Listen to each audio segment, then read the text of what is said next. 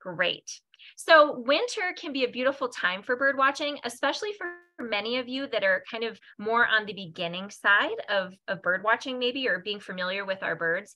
What's lovely about Colorado is that in the wintertime, we have all these birds that are year-round residents, and there's not nearly as many of them as when our bird population in Colorado gets much, much higher and much more diverse, starting about the next like month and a half. 6 weeks to 8 weeks, we'll start to see a lot of birds migrating back into the state. And so it's a good time if you want to start really learning some of our birds that you would see year round, regardless of the season, so that when spring migration starts to come in and we get some of these other birds in the mix, you feel like you've got a few birds that you're already confident in.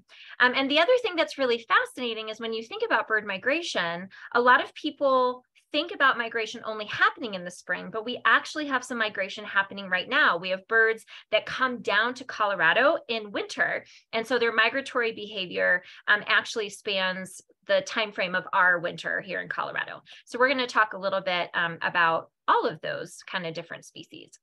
So our open spaces and our yards both provide winter habitat. So this is our Audubon Nature Center at Chatfield State Park. This is one of our demonstration gardens that we have right in front of the building. And so especially when we're talking about resources that winter birds need, they rely so much on our open spaces and then also our backyard habitat that we provide to help them get through the winter. So we want to think a little bit about who are some of these birds and what are the things that they need. So then that way we can really provide some of those key elements that they would need in order to be able to survive the winter. So when we think about birds that consume seeds, there's a lot of different bird beaks out there. So I'm going to focus tonight on a lot of our granivores. So these are birds that have that thick triangular shaped beak that are going to be consuming seeds most of the year. But then the other interesting thing that happens is a lot of the birds that we're going to meet tonight switch to an insect diet the other 3/4 of the year, spring, summer, and early fall. So there's a lot of people, I think, that assume that birds that eat seeds are eating seeds all the time.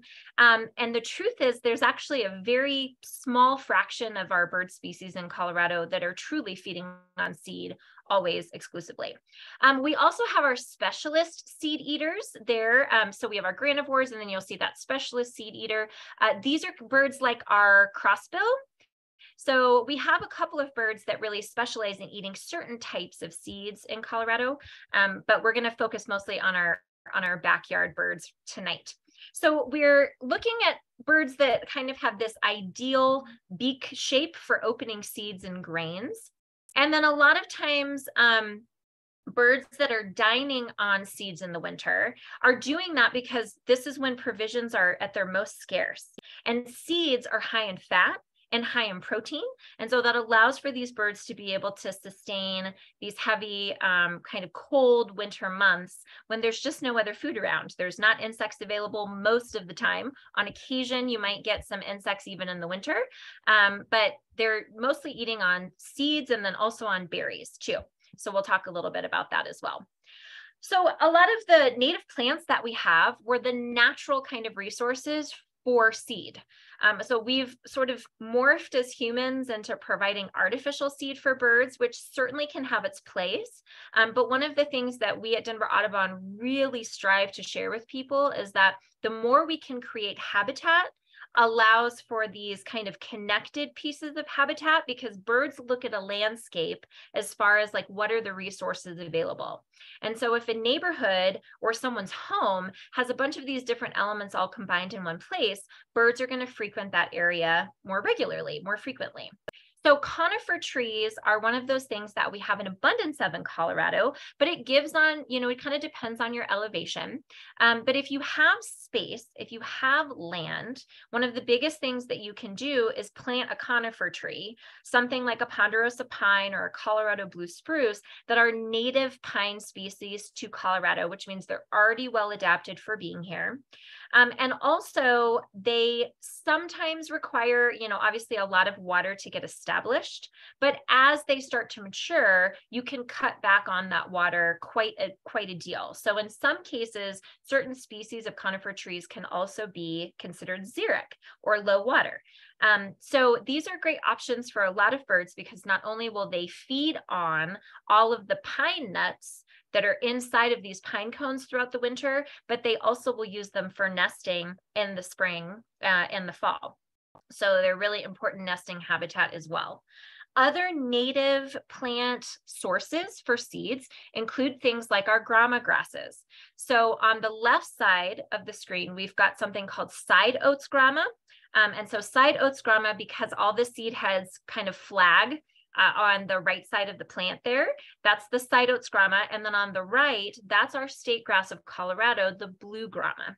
And so these are landscaping grasses that you can put in your property, either in your gardening beds, or if you have larger property than that, seeding an area that's got these native grass seeds in it is really going to be wonderful to have seed sources available to birds throughout the winter.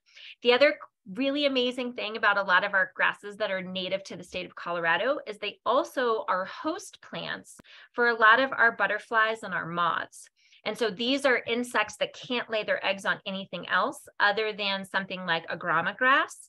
And then those caterpillars, when they hatch out, also help to feed baby birds that might be nesting on your property. So a lot of really good benefits. One of the other native plants is Mexican hat or prairie coneflower. There's a couple of different common names that it goes by, and it comes in a couple of different color varieties. So it comes in that kind of beautiful red, orange, maroon, and then also on the left, a yellow. And so these are also really wonderful seed producing plants that are in the sunflower family. And so they are able to provide some of that overwintering seed for something like an American goldfinch, who might come in and look at something like this and be able to kind of cling to the stem of the plant and then use their beaks to kind of pluck some of those seeds out. And then the other thing I love about the photo on the left, obviously these are taken in the summer when everything's blooming, but you can see that there's a little native grasshopper that's right on the top, and then there's a native bee that's flying through the back. And so they're also really beneficial for some of our native insects in the spring, summer, and early fall. So those are just a couple of examples of some of the native plants that you could plant. There's many, many more choices. That's a whole different presentation. Native plants for birds. It's another class I do anywhere from an hour to 3 hours, given the content and what we're covering. But you can also supplement with bird feeders. You can supplement these natural food sources with a variety of different bird feeder options. So I've got all of them listed here, anything from a platform feeder to like a finch sock. Some people go so far as to provide dried mealworms to certain types of birds.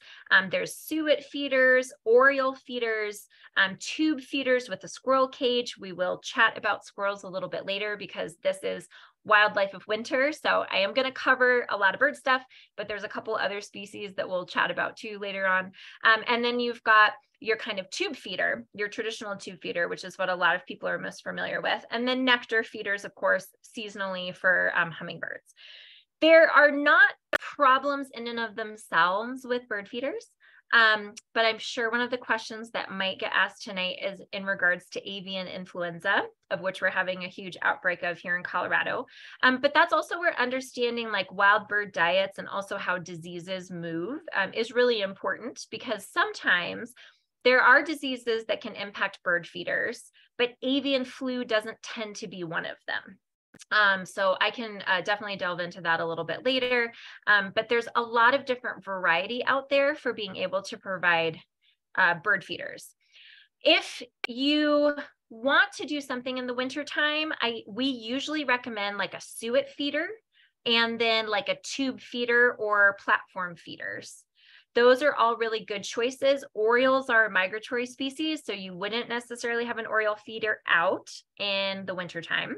But if you want to start with something, a tube feeder is a great choice, or a suet feeder, because suet also has a lot of fat that obviously the seed is wrapped in. And so a lot of birds really love to have suet.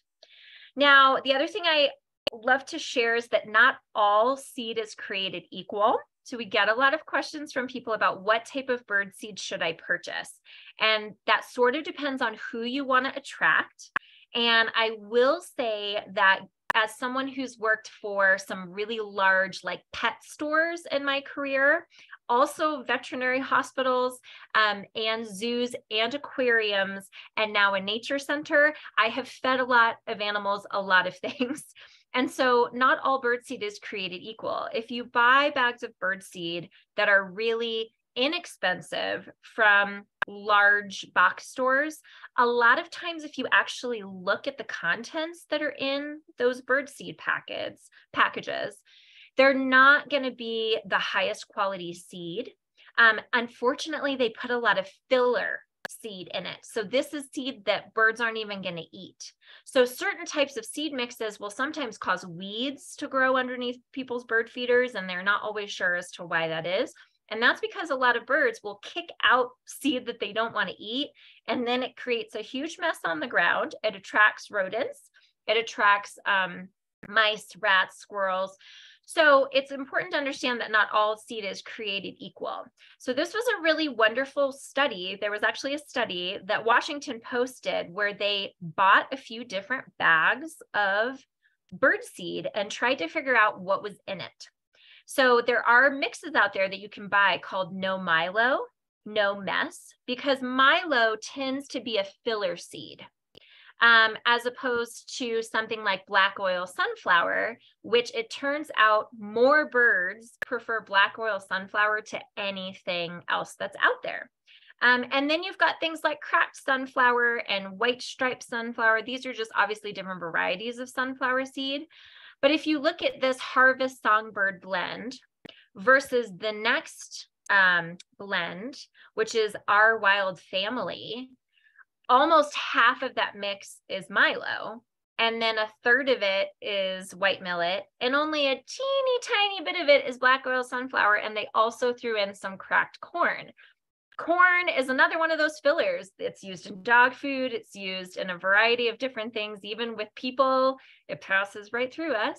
So there are differences in the types of seed used in bird seed. So you would want to get familiar with what are some of these different seeds that are out there, and then really start to gauge, if I look at these ingredients list and I see that most of it is filler, like Milo and millet, then maybe it's not the best bang for your buck. The best bang for your buck, if you want to try something just to start, black oil sunflower. Like I shared before, so many birds love black oil sunflower, and the Cornell Lab of Ornithology and their Feeder Watch program did a whole study on this as well, where they watched what birds would come into a bird feeder and what seeds they would grab.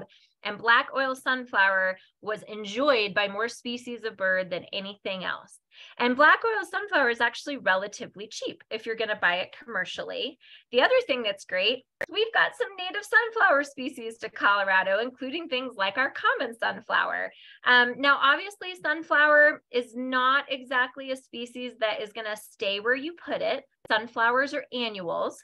And so they often will, the one plant blooms and then it dies off, and then whatever seed spreads will potentially sprout next year in a new place. So that is one thing to consider, if you aren't happy with it moving. But a lot of sunflower species are native to Colorado. And if you plant them and then just leave the seed heads over winter, we're giving you permission to have a messy garden. Just leave it out. Then a lot of the birds will fly in and eat those seeds all winter long. And that's a really wonderful way to offer them that natural food choice. They're also great for our native bees. So I just wanted to throw this in there because, yes, they're great for birds, but then in the spring, summer, and fall, when things are blooming, there's a teeny tiny little sweat bee that is inside of the sunflower picture. I took this right by our nature center, and you can see a ton of the awesome yellow pollen that's over there on the leaf. So this teeny tiny little sweat bee and a lot of our native pollinators will also come in and use these flowers seasonally when they're blooming. So just a great kind of all around plant if you're looking to kind of diversify. And then I wanted to address ethical bird feeding. one of the questions that I have received often is, hey, is it really good to feed birds? Is that really something that you should be doing? And again, I think it depends on your intention. So anytime you feed any animal, you always want to be ethical about it. You always want to consider the pros and the cons. And of course, here in Colorado, and especially in Douglas County, and a lot of our communities, we are hot spots for bears consuming bird seed. And I work very closely with Colorado Parks and Wildlife. This is something that we actually talk a lot about between our organizations. And that's actually why they are starting to recommend, and I agree with them in a lot of ways, given the neighborhood that you're in, that you should feed birds seed from about November till about April 1st. Because as bears start to wake up, they are starving and they're looking for any type of caloric intake that they can find. I also have the experience of working with bears personally as a zookeeper many, many years ago. And so I know how amazing their adaptations are, and also what voracious appetites they have. And they're just so intelligent, and they can smell up to 5 miles away. They remember where certain places are to be able to get food. And so we want to kind of ask ourselves, is feeding the birds worth endangering another animal? And those are questions that you have to answer for yourself, given the neighborhood you live in. In downtown Denver, having a bear go after a bird feeder in the middle of the summer may not be a consideration, but in other communities right here around the metro area, it is. So those are just things that we have to keep in mind. And then the other thing too is it happens a lot, I see here in Parker actually, where people will have mule deer that'll come in the winter as well and eat all the bird seed out of their feeder. And that can actually be fatal to mule deer, which some people just don't know, they don't realize, but there's a condition where if they consume that much bird seed, they actually can't pass it. And then that causes them to get really, really sick, and they die from that condition. So there's just a lot of things to consider. If you're going to hang out a bird feeder in the winter, you want to make sure it's high enough so that a mule deer can't get to it, especially if you have a ton of mule deer in your neighborhood. These are just all things that we kind of have to consider if we're going to artificially feed birds. We do have bird feeders at the Audubon Nature Center. We do have them out seasonally, just in the dead of winter. The other thing is, you know, we often will put them out for a program, and then we might take them in. We're not filling them all the time. Oftentimes they're empty. So there's just things like that to keep in mind if you're going to artificially kind of feed birds. So I certainly wanted to take a few minutes and address that, and some of those kind of thoughts and questions around bird feeders specifically. So a lot of our winter birds dine on berries, which is the other kind of side of the story that doesn't get talked about a lot. You know, people really want to help birds, and their first thought is, well, let me put out a bird feeder in the winter. But a lot of our species need native shrubs like junipers. Well, juniper's a tree, but you know, junipers, chokecherries, snowberries, three-leaf sumac. And so something like a white-crowned sparrow, for example, there are going to be birds that are down here in the metropolitan area that are going after seeds and going after berries in the wintertime. And so having some of these native shrub species incorporated into your landscape is a wonderful resource for them to be able to utilize as well. And then a lot of birds search for open and flowing water. So places like ponds and lakes and rivers. If you're really looking to go find some birds and find some bird diversity in the winter, the key is to look for open water along the Front Range. And a lot of our neighborhoods, unless you have an artificial pond or part of a creek that goes through your neighborhood, a lot of our neighborhoods just don't have a ton of water resources. And so our neighborhoods at times, given where you live, can feel like a little inactive. There's not a lot of birds there, but that's because they really are trying to find that open water. That's where they prefer to be most of the time. So if you do have a bird bath, having a heated water source, or really being adamant about providing a daily refill for, you know, a bird bath or a bowl that you would have out for birds is going to be really key. And so this is a wonderful photo by a gentleman who had this heated bird bath, and he had this whole flock of robins that came in, plus a few European starlings, because a lot of robins will not go after backyard bird feeders. They're not going to eat those seeds because they don't consume seeds. They are berry eaters in the winter, but they were certainly happy to come in and check out his water source and then move on. And then considering things like space is really important. So window strikes can be a huge issue even in the winter. And if you have a bird feeder that's too close to a window, that's something to kind of consider as well. So placing bird feeders close to shelter options, like close to a tree, or placing perches in your yard at different heights, and then using different types of hardscaping like rocks or dead trees to create vertical layers and perches in your yard is also going to draw more birds to stay in the area. You can also take some bird seed and you can throw it on logs and under bushes, because a lot of our birds are ground feeders. So they prefer to be on the ground. That's where they feel safe to be able to grab some of those seeds. So hanging some bird feeders higher and then putting some lower is a great strategy. I love this picture that our volunteer Dick Vogel took. This is a black-capped chickadee on the left who literally looks like it's screaming at the face of this bush tit, and the bush tit kind of looks like it's trying to sort of get away from the sound. But it is a real thing. If you don't have enough space around your bird feeders, that you could get some angry birds. Sometimes they will compete with each other, and it can cause conflict if you put out just one bird feeder, because then not everyone's allowed to space out and everyone's kind of competing. So it's good to place your bird feeders in different spaces. And then again, just those final tips. So things like suet have high fat and high protein plus the seeds. And then a reliable source of water is really key as well to supporting birds in the winter. And then having some sort of cover or safe place provided for them, especially if it's days like yesterday where there was a lot of snow and really bitter cold temperatures. They need to have that shelter in order to kind of survive through those periodic weather incidences that we have. Okay, so squirrels. There is some debate, given who you ask, if eastern fox squirrels are actually native to Colorado or if they've just expanded their range westward. There's a few different opinions on that. So the eastern fox squirrel is a native species, but it's not necessarily as native to Colorado as one might think. So way back in the day, if you look at the range maps of the eastern fox squirrel, there was a tiny little section of their range that dipped into kind of like the northeastern part of Colorado. And then we had prairie in between for many, many, many, many, many miles and no trees.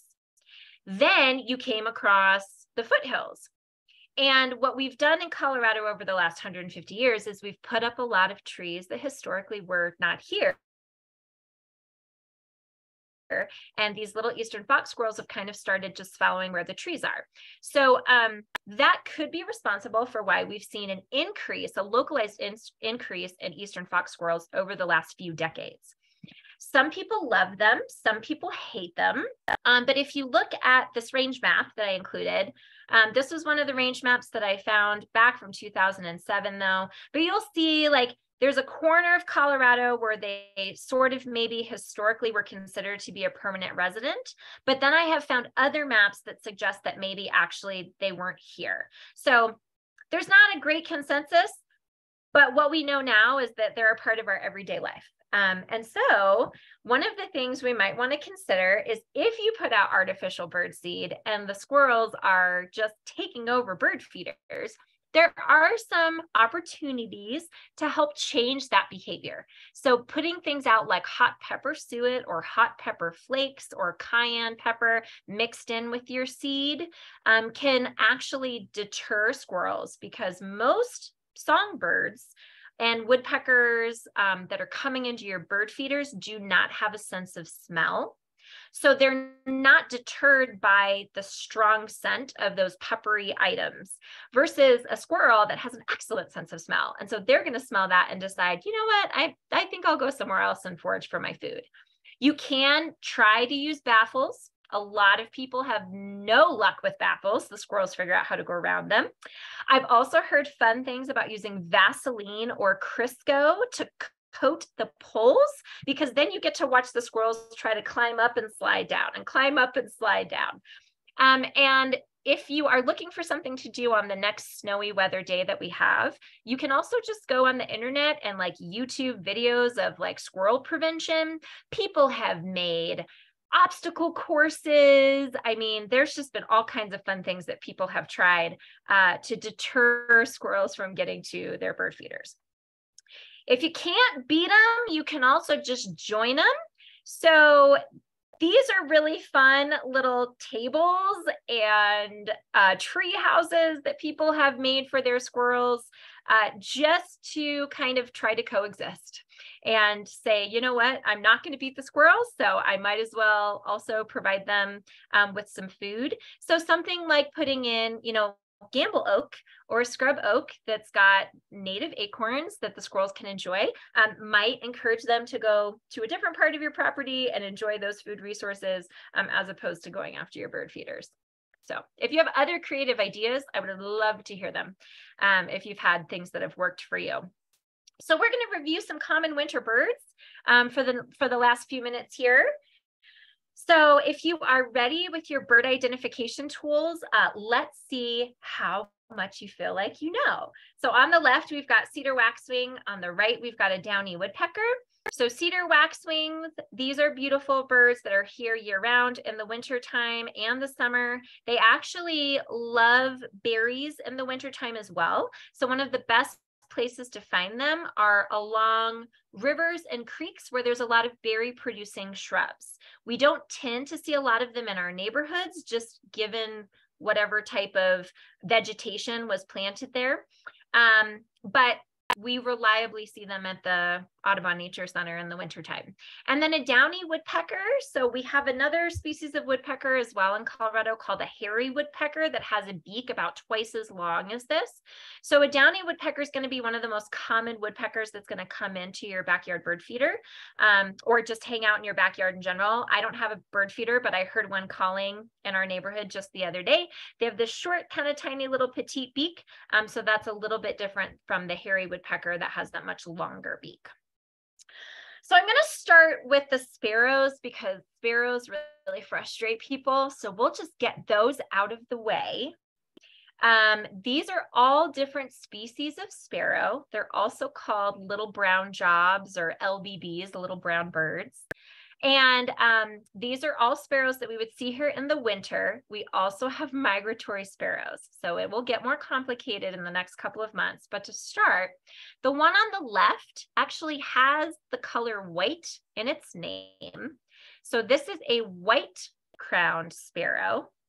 And then the one on the right is a bird called an American tree sparrow. And what's nice about them is they are typically just winter migrants to Colorado. We do have another species of sparrow that looks very similar, but they're migratory. They won't show up here until like April.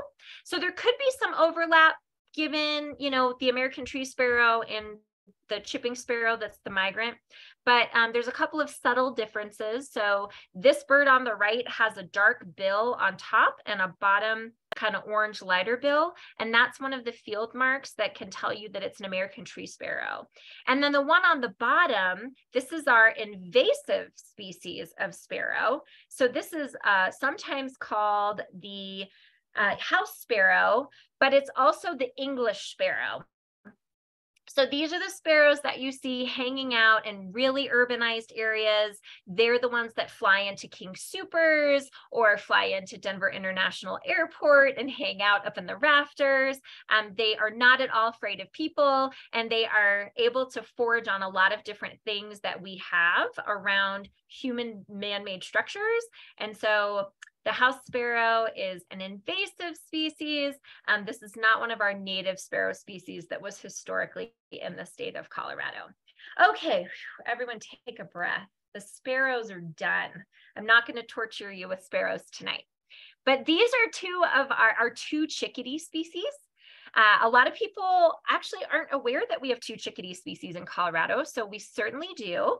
And in Douglas County, we get a fair amount of both of them. So on the left, we've got our black-capped chickadee, and then on the right, we have our mountain chickadee. So they have what we call a white supercilium.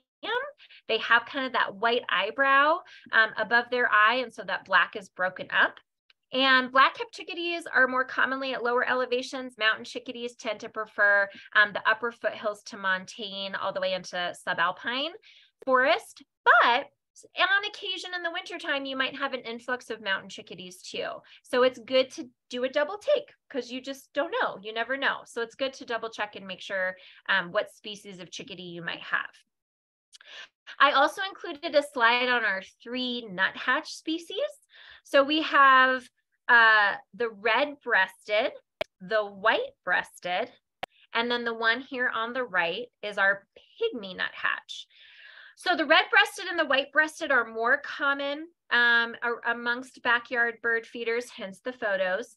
Pygmy nuthatches don't tend to come into backyard bird feeding situations as much because they prefer a little bit different habitat. They really like to have established evergreen trees and lots of them. And then sometimes they're confused actually with the chickadees, both the mountain chickadee and the black-capped chickadee. People confuse them sometimes when they're first starting out birding. But we have 3 different nuthatch species in the state, and that's it. There's no other ones to worry about. This is another really wonderful bird that most people in Colorado don't ever notice, which is why I like to point it out during this presentation, because wintertime is one of the best times to see them. This is a bird that's about 2.5 inches to 3 inches long. It's teeny tiny, and it's called a brown creeper. And in the wintertime on these large cottonwood trees that have this really kind of, rough bark, the brown creepers will fly in and they do this really cool spiraling behavior where they kind of hop up in a spiral up to the top of the cottonwood tree. And in the wintertime, it's just so easy because all the leaves are gone. But in the summertime, I have a really difficult time spotting brown creepers. The most of the time when I've seen a reliable sighting of a brown creeper, it's in the dead of winter. And because they're brown and they blend in, but they're a really cool little tiny bird with these super long toes, and they allows them to be able to kind of do this really interesting behavior up a cottonwood tree.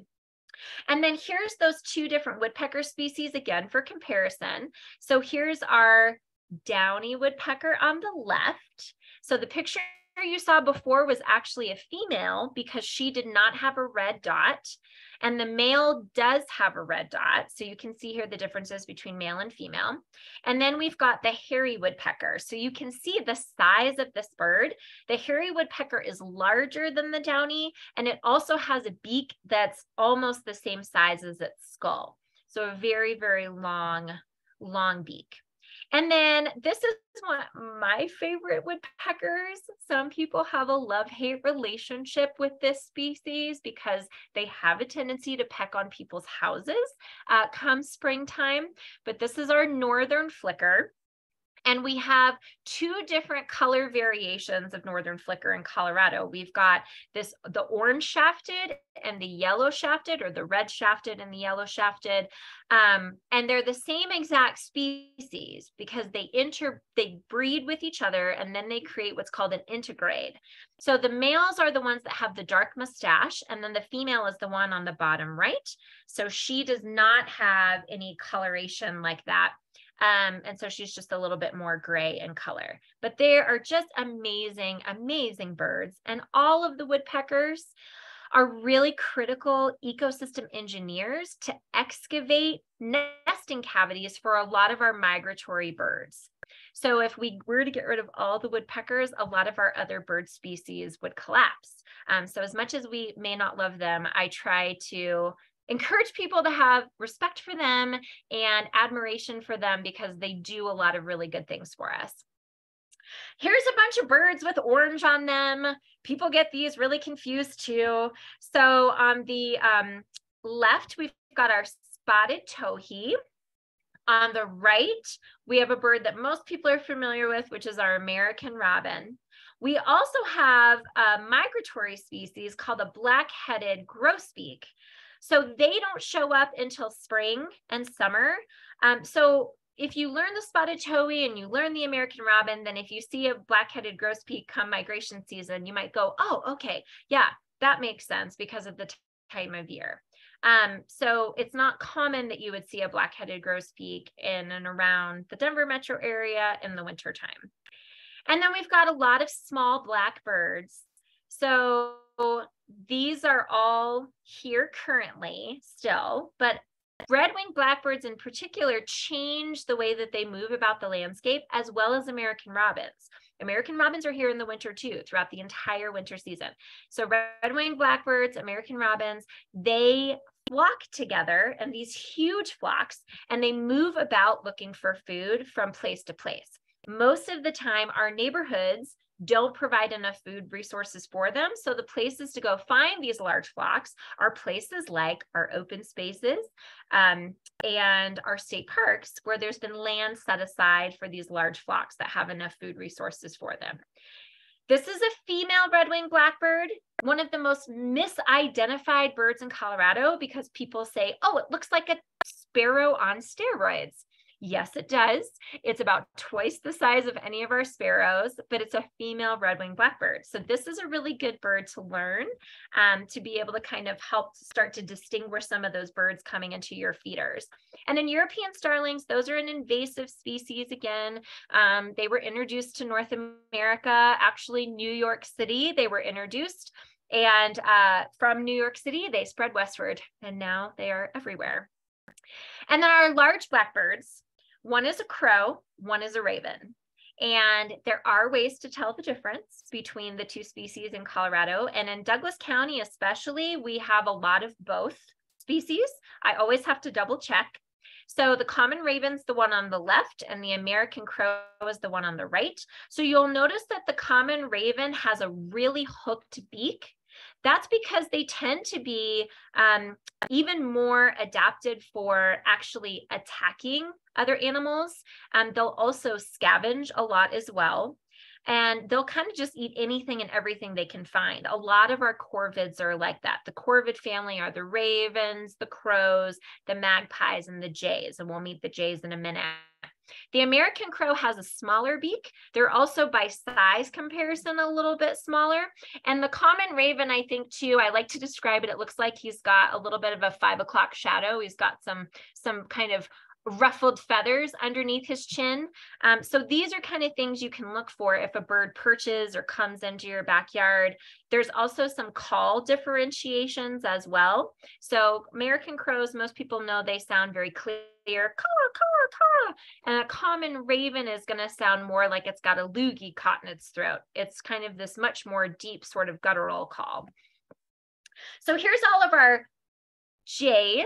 They're birds that are blue, but they are not bluebirds. So bluebirds typically don't show up until spring migration, although we've had a couple sightings already in February, which is not uncommon. Usually, sometimes even as early as January, we'll see a few here and there. But the majority of them will start migrating here in the next few weeks. So these are all of our different jay species. If you know what some of them are, if you're from the East Coast, maybe, and you grew up there, you might be familiar with the blue jay. Blue jay was not historically in Colorado. They are another bird that moved westward with the expansion of suburban neighborhoods and the addition of trees. This is our Steller's jay.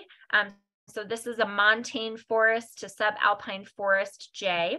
We've got our pinyon jays, which tend to be further south in Colorado and specialize in the pinyon pine forest. But on occasion, we get a few flocks of pinyon jays up in the metro area. So it's, again, always good to just double check and see if you can tell the difference if you've got some birds coming into your feeders.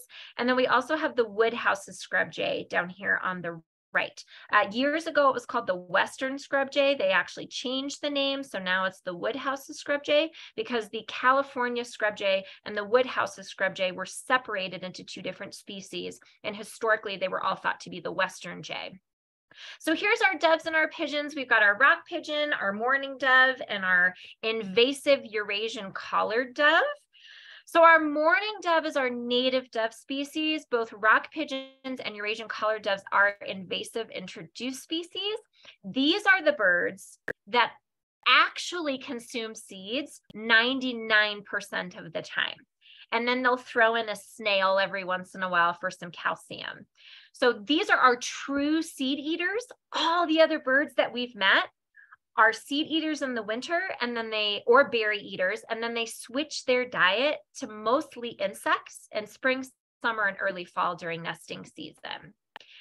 These are a group of birds called the juncos, and they're actually also sparrows. So they should kind of be close next to the sparrows, but a lot of people don't associate them with being sparrows. So they have their own slide.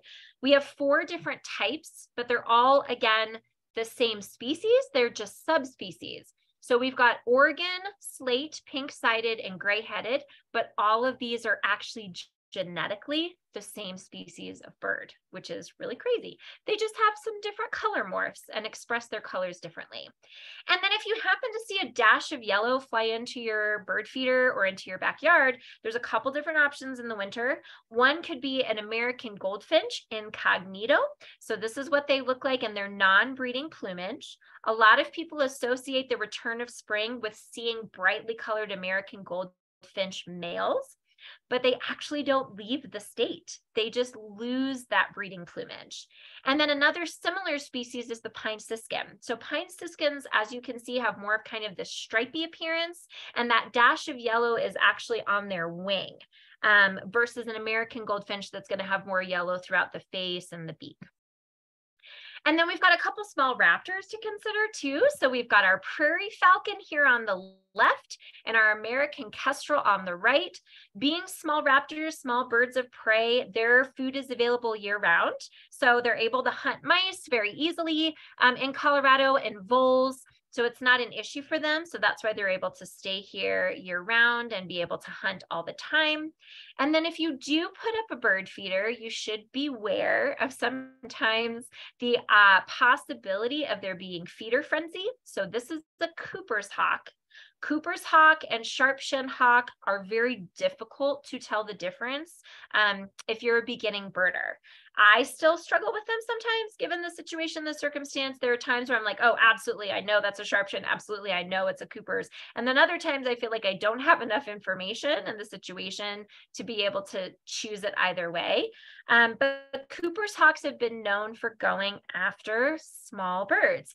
So we have gotten panicked phone calls from people who feed birds. There's a Cooper's hawk in my neighborhood. What do I do? And the answer is you can take in your bird feeder. It's okay. If you leave your bird feeder out and there's a bunch of little birds feeding at it, they are sitting targets for that Cooper's hawk. So take the feeder in. The birds will be fine. They will scatter. They'll go feed other places and forage, and then they'll come back. They're not going to rely on that bird seed that you put out for them. And then I wanted to just cover 2 fun birds that we've had recently that are eruptive migrants.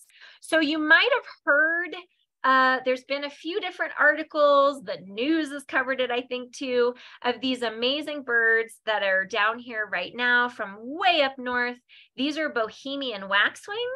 So cedar waxwings are here in Colorado year round, but Bohemian waxwings are an eruptive migrant, and they're only here certain seasons and certain years, and it's cyclical based on what's happening up in like the Arctic and Canada. So our board president, Kurt Frankenfeld, who's also a master birder and a volunteer for Douglas Land Conservancy, spotted Bohemian waxwings for the first time on the January 1st Christmas bird count in Cherry Hills Village. So that was really exciting, and he got a couple of photos. So this is normally where their range would be. They tend to be a little bit further up north, again in Canada and parts of Alaska, but certain years we'll get these like bang up kind of migratory groups of cedar waxwing or Bohemian waxwings that'll come into Colorado. And it's been one of those years. It's been really fun and exciting. So that's a great thing to look out for if you're out and about exploring Douglas County lands or parks. There's still a lot of them being sighted right now. And then this is one other little guy who is an eruptive seasonal migratory bird. This is a northern shrike. We do have other species. We have a loggerhead shrike in Colorado as well, but this is a northern shrike, and the loggerhead shrike, their regular range tends to be actually further south. So in the wintertime, we get these northern shrikes that'll show up, and they'll come hang out with us in Colorado for a little while. They'll hunt, and then they'll leave at the start of spring migration, and they actually go northward into places like Alaska. So these are really fun robin size. So they're not very big, and they're known for killing their prey and like piercing it on barbed wire fences. So if you see a small bird or a small mammal, especially if some of you have like property with barbed wire fences and something gets strung on it, you probably have a northern shrike in your neighborhood. And then I also wanted to just mention Project Feeder Watch. So if you're interested in contributing to some community science and helping scientists to understand what some of these birds are doing in the winter, you can sign up at any time. It's through the Cornell Lab of Ornithology. You can watch birds at your backyard bird feeder or close to your home, and then you submit those observations and let them know who you're seeing. They also have a lot of really wonderful tools, like games that you can play to help you with identifying backyard birds. And they've got a lot of great information on if you're going to feed birds, what type of food to use, what sorts of seeds attract what birds. It's a huge database and a really wonderful tool. So with that, I am going to end. It's 8 o'clock. So if anybody has any questions, Amy, I'm happy to answer those right now. I saw a couple of them coming in the chat, but I have not looked at them yet. Okay, the other questions were just issues with watching the video, but this one is, do black oil sunflower seeds have shells? Yes. Yep. So a lot of times you can buy black oil sunflower with they have the shells intact.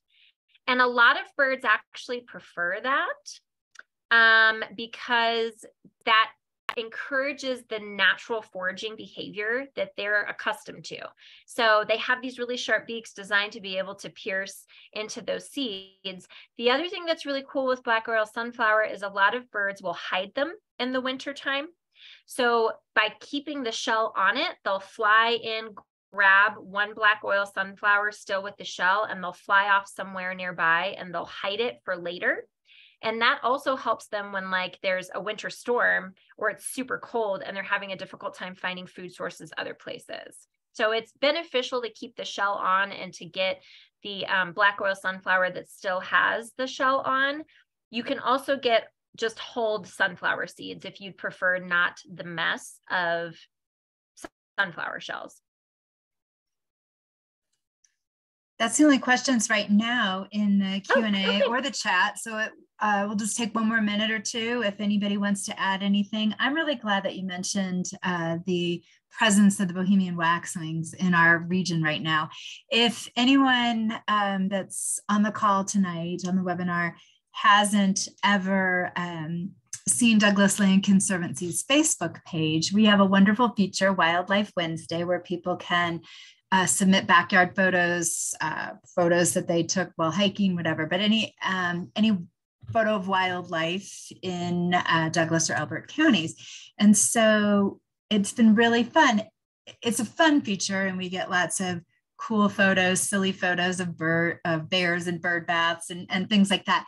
But there's also a citizen science element to it. And we've witnessed every week for probably, yeah, like you said, like almost 2 full months with these Bohemian waxwings, and everyone is out looking for them. It's pretty neat. So that's been fun. And then we anticipate in the next couple of months, the return of